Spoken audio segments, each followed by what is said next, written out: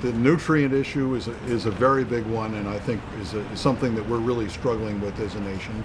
The climate change question is also extremely important. Another one that I would look to is the issue of the balancing act between water for use out of the stream versus the needs of the ecosystem in the stream. Traditionally, the allocation of water in the United States has been between the cities and their need for water, industries, particularly electric power, and their need for water for cooling, and agriculture, which is a tremendous user of water. And they would, by various legal mechanisms, the water would be allocated among those uses, but there was not necessarily any consideration given to water for the river itself and the ecosystem that the river supports.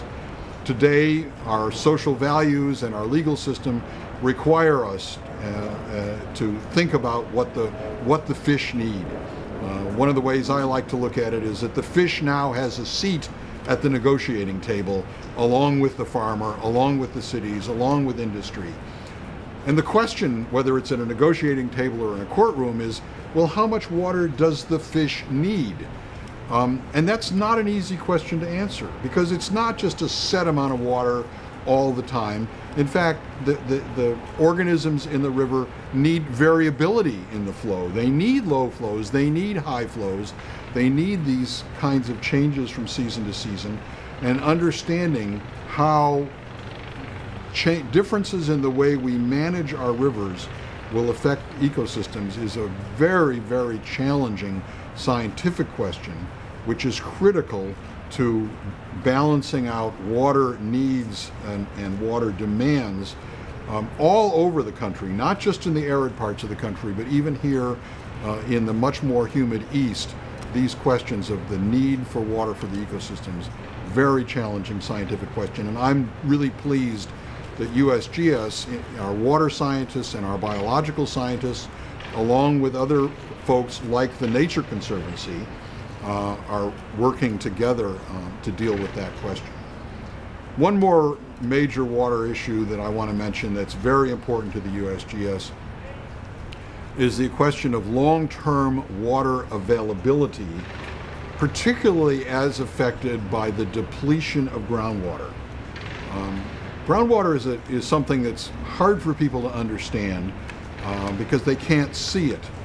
And in some places, people pump groundwater, say for their home, and it has relatively little long-term effect on the availability of water for their neighbors or for future generations.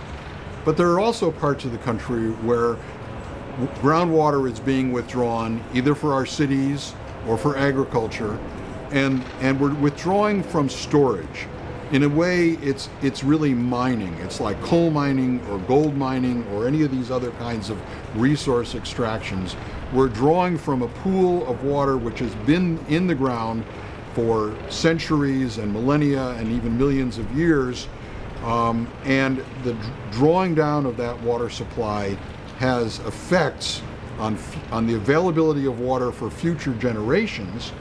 And it also has effects on our surface water and our ecosystems, because the withdrawal of water from our aquifers can easily end up having an effect on the flow in streams. Because, you know, if you think about it, why is there water in a stream on a day when it isn't raining? Well, the water that's in that stream on a day when it isn't raining is really groundwater. And it's water coming out of those aquifers, and as we draw those aquifers down, we're having an effect on stream flow, and that needs to be taken into consideration. The science of understanding that depletion of groundwater and its impacts is very difficult science, and we're needing to look at very, very large spatial scales, like areas of the size of the Central Valley of California, for example, very large spatial scales and very long time scales that last decades and even centuries.